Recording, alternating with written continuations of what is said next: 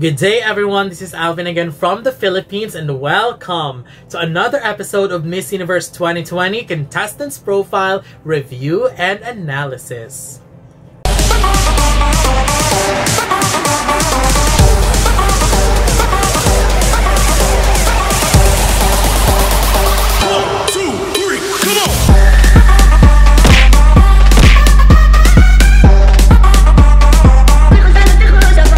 So Malta has officially crowned the representative for the upcoming edition of the Miss Universe pageant, and it is no other than Anthea Zammit. She's 26 years old and is a law student. And before we proceed, don't forget to follow her on her Instagram account, which is at Anthea Zammit 24, to follow her journey in Miss Universe. It's posted somewhere on the screen. And don't forget to follow me as well on my Instagram account at I am Alvin Sebetero to get more pageant updates. And of course, don't forget to hit that subscribe button at the bottom to follow and get more pageant updates here on YouTube as well. Now, Anthea is actually a very familiar name to many of us who's been following pageants because she represented her country in both Miss World 2016 and Miss Supranational 2017.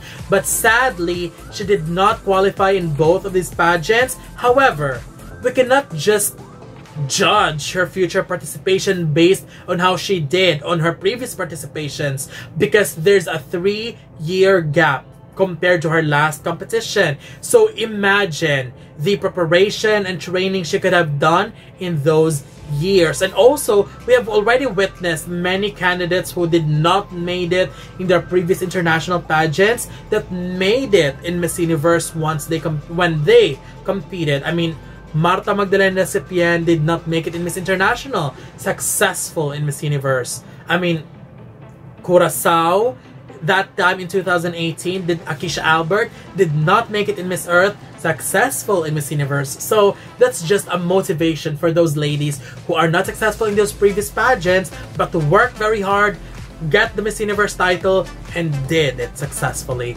And also, as what other people say, it is hard to beat a person who never gives up. So I really commend her for that, for working hard and not giving up to finally reach the ultimate goal in pageantry, and that is Miss Universe. Now let's go to her national pageant performances. Starting with the swimsuit competition, she actually got a beautiful and great figure, and I actually like her even more compared to her Miss World participation because she's got a very likable personality and charming smile. I also love how they are trying to adapt with Miss Universe by adding those butterfly caves. I love that. That was very beautiful.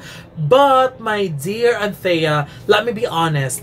The walk needs to have more impact. I would love to see a stronger version of it. I mean, her confidence is there, no question, but I want to be wowed by her walk, and I honestly didn't see that in that swimsuit performance. But I am very sure and positive that you can work on it. I mean, Teresa Rullo last year is a strong performer when it comes to stage, and I'm pretty sure she can help you with that, or whoever will train you for your participation. For the evening gown, I am amazed. I wasn't really a huge fan of the walk once again because I find it a bit stiff and boring, but when it comes to her overall look, I loved it. I actually like the gown on her, and I like the yellow gown. It helps her pop out and stand out. So for my areas of improvement, it would be more on polishing and training on the walk on both evening gown and swimsuit. And for the gown choice, although I love how she looks in that gown, I would also love to see a gown for her that would make her look taller even from afar, because I have to say there are some moments when the cameras are moving and she's wearing that evening gown, there are some angles where she looked a bit shorter because of the gown that she chose. Although it looked beautiful, but I would love to see a gown that would make her a bit taller in a way based on the look. But beauty-wise, she was beautiful that night, and I can really attest at how much she improved compared to her previous participations. And I was able to watch her final question as well, and boy, she nailed that question. I was able to get everything I needed to hear from her answer, and I believe that was the real highlight of her performance and that night. And I am sure that was also the moment that sealed her victory, winning the chance to represent Malta in Miss Universe, and of course that Miss Universe Malta crown. I mean, that was a really beautiful answer. Quite long, but beautiful and strong. Overall, I believe Malta may not get the result that they wanted in Miss Universe, especially in 2017 and 18, but it is amazing to see them consistently sending strong candidates like Francesca Mifsud, Teresa Rullo, and now with Anthea Zammit, whom I think has huge potentials if trained and prepared properly. I think Malta could potentially earn the placement that they are longing to get.